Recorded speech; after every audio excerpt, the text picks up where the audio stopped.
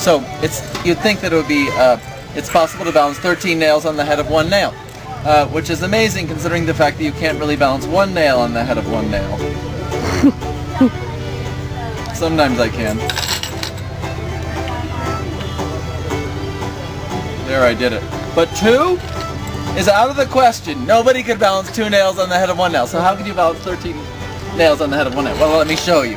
It's really easy. And in fact, once you learn it, you're going to be really disappointed because it's sort of a bummer of a solution. Alright, so let's put one nail like this, and one nail perpendicular to it, and then build this little structure. And it's funny, this used to be a very widely known stunt. It's like a stunt of the trades.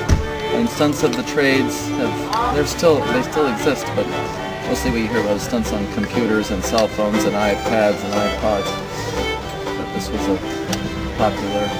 This should work. I don't know. I've never tried these nails. Well, I do know that the carpenters I know have especially enjoyed this. Do they know it? They don't know I don't think they knew it, but they really enjoyed it. See, it's amazing how stunts of the trades. There's so many good ones. All right, let's look at this slice.